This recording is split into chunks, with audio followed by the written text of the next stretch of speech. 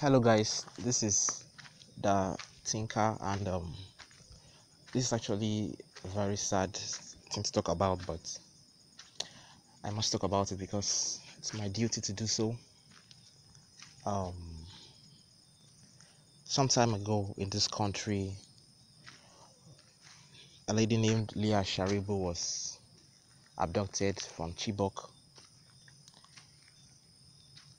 with so many other girls, and sent into captivity with terrorists. So painful. We have prayed, we have agitated, we have protested. Leah Sharibu is nowhere to be found. Whether she's dead or alive, no one can really tell. I imagine the pain her family are going through. And after that, this has actually kept on repeating itself. I actually want to also talk about the fact that over 100 people have been abducted from the train that was moving from between Kaduna and Abuja, in which Dr. Chinelo Megafu was killed. I just want to make this video in the spirit of the season this Easter, and I'm speaking to all Christians to please pray for this country, because the government of this country has obviously failed us, and I actually cannot tell if any member of the government has us to heart, because it looks like nobody is talking about it.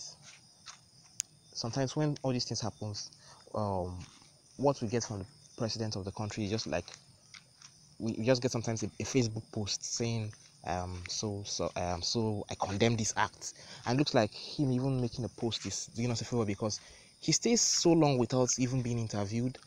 He stays so long without saying anything about so many things that happen to us, and it gives us this feeling that if he ever shows us concern, it's a favor. So I can't begin to talk about the government and what they need to do. Christ died for us to be free, and so he can make our country free. I want us to pray for this country as you celebrate Easter.